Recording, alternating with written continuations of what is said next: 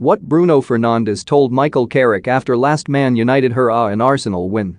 Bruno Fernandes has revealed his final message to Michael Carrick before it was suddenly announced, just minutes after beating Arsenal, that the caretaker Manchester United manager will depart Old Trafford. Carrick has overseen United's past 3 matches after Ole Gunnar Solskjaer was sacked, and the Red Devils beat the Gunners 3-2 on Thursday night while he was on the touchline for what was his last game at the club. But shortly after the full-time whistle, it was announced that not only will Carrick give way to Ralf Rangnick to become the club's new interim manager, he will leave entirely. Carrick departs as first-team coach with football director John Murtough saying, "Michael leaves with the sincerest thanks and best wishes of everyone at Manchester United after 15 years of exceptional service to the club as a player and as a coach. While we are sad to see him go, we respect and understand Michael's decision."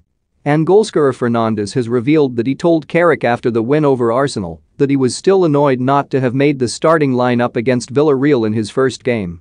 The Portuguese playmaker was left out of the side for the Champions League trip to Spain, with Donny van de Beek playing in his place. Fernandes then entered the fray in the second half. Don't miss?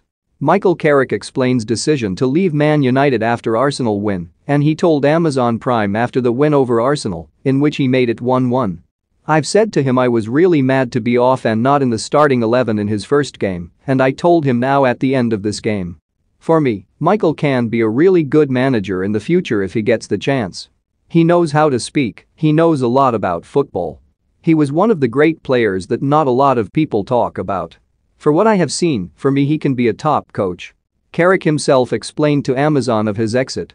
"It's not been an easy decision to make, but I feel it's the right one. I was meant to take some time off when I finished playing. I promised my family we'd have some time together and it hasn't happened. I'll be back around the place, it's not like I'm disappearing. It's just the right time, and what a way to finish. It's 100% my decision.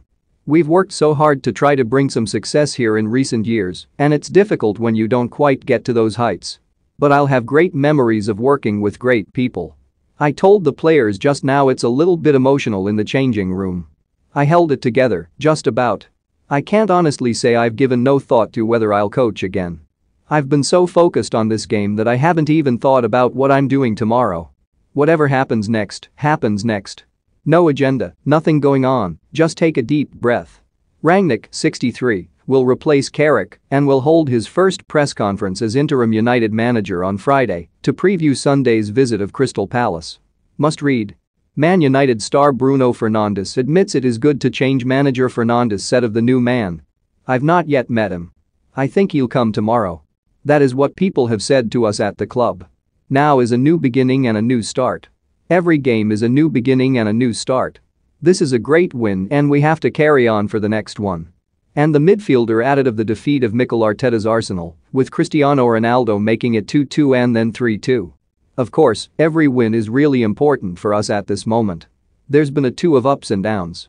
It's been hard for us to come out of that. Today we got a great win. We can't stop here and we can't be satisfied just because we beat Arsenal, even if we